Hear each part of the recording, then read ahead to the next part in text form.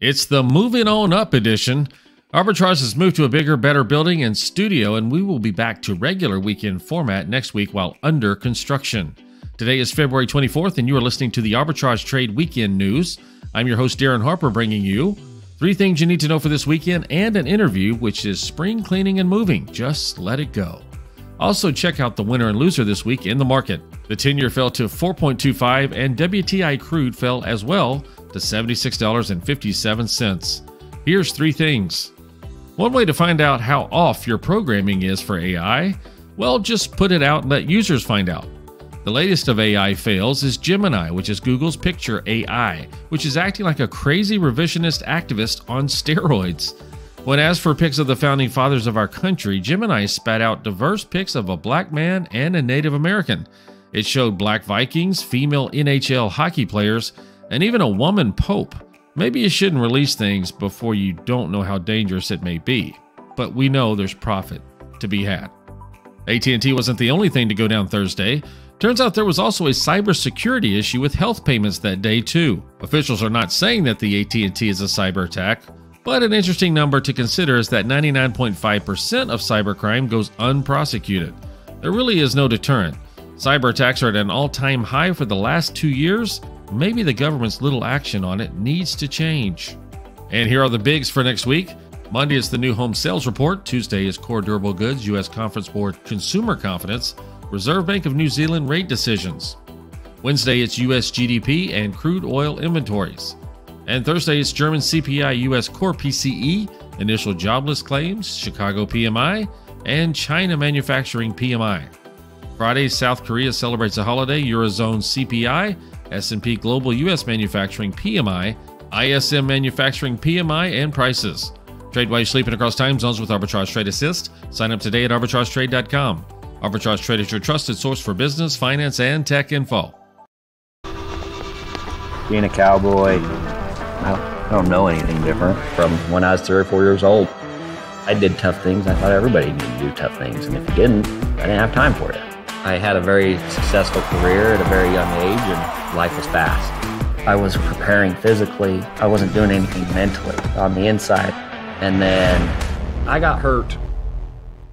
I wanted to be better as a person, and I really dug into mental health.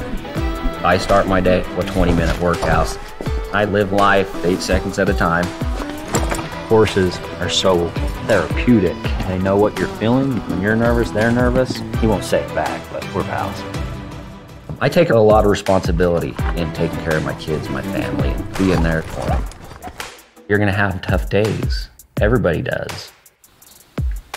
Find a place to stop and just breathe. Love your mind. Hey, Darin. Hey, Royce. We've been moving, right? Man, have we been moving.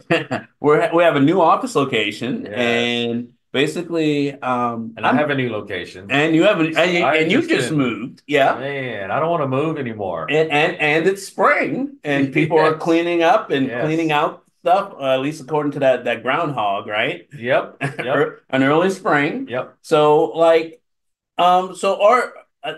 in the world, there are like hoarders and there are minimalists. I consider myself a minimalist only because it's like you can't take it with you, right? So typically I give it about 2 years, and if I haven't used it or seen it in Yes. 2 years and I own it, I'm gonna probably gift it somewhere else. That casket is small. Right? Hey, we can be like pharaohs. We are out there. Those days are over. It costs too much. It's like, hey. Man, yeah, it's my back is feeling it, but that's the thing is when I went through my boxes and stuff, it was like there were many things I may regret, Yeah. but probably not because it was just stuff I hadn't used in a year or forever. two. Yeah, Yeah, I have a 2-year rule. If I haven't used it, and typically it's hard to declutter if you basically don't have a system or something, right?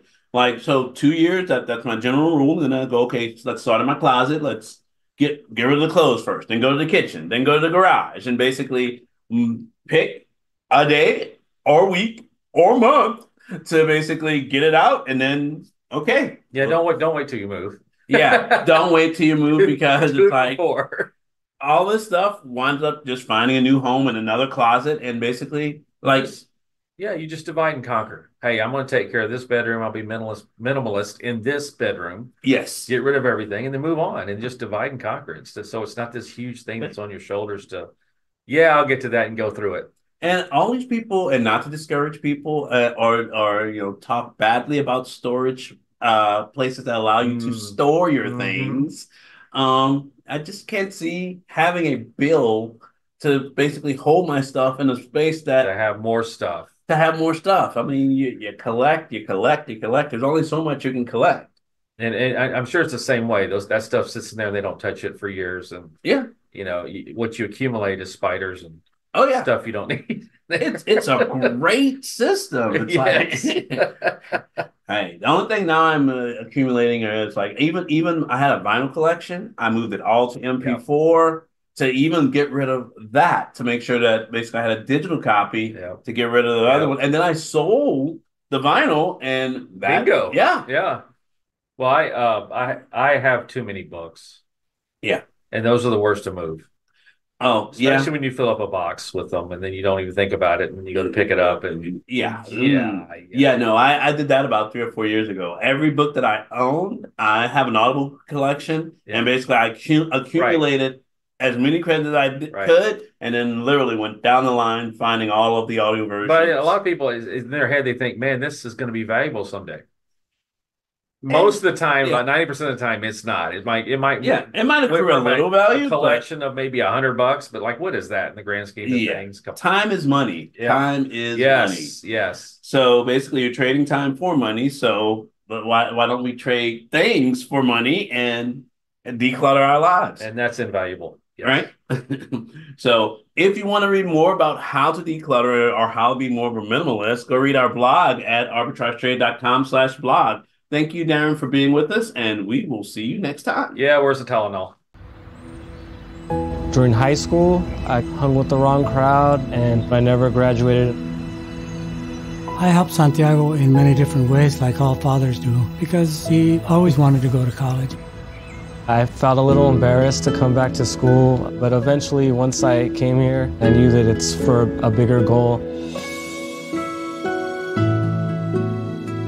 He was very dedicated, hardworking. He connected with his teachers. He connected with other students. That was one of the key reasons why he was able to keep forging ahead.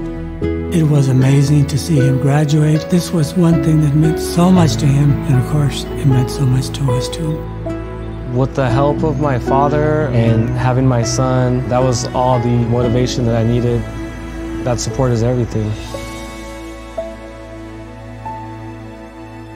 Find free adult education classes near you at finishyourdiploma.org. This week's winner and loser in the stock markets. The loser is Rivian Automotive, or RIVN. They're headquartered in California, and they design, develop, and manufacture and sell electric vehicles and accessories. The company offers 5-passenger pickup trucks, a 7-passenger sports utility vehicle, and it provides Rivian commercial vehicle platform for electric delivery van with collaboration with Amazon.com Inc. Starting the week at $16.20, but then the ER happened and the stock dropped all the way down to almost $10 Friday. Analysts were piling it on, giving it double downgrades as well. And the winner is Iovance Biotherapeutics, or IOVA. They're also headquartered in California, and they develop and commercialize cell therapies as novel cancer immunotherapy products. This was also a highlight of our Throwback Thursday. Go check it out as well. Our AI bot saw this one coming. It closed last Friday at $9.13. Tuesday, it opened at $11.65, which was already a big gain from when we identified it in October of 23. But after the FDA granted accelerated approval for its metastatic melanoma treatment, the race up was on.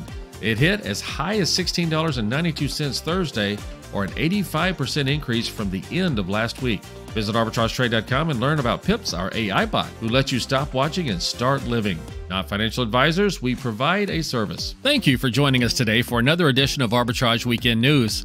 Log into arbitragetrade.com to read our wide variety of blogs and educate yourself on Trade Assist and Forex trading, or even how to make passive money with our Trade Assist affiliate marketer program. You can also get to know our cute little AI bot, Pips.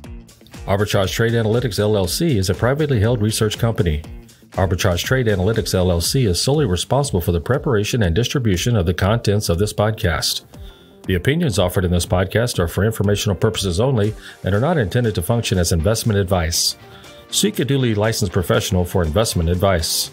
For more information about the informational research and services offered by Arbitrage Trade Analytics LLC, please visit arbitragetrade.com.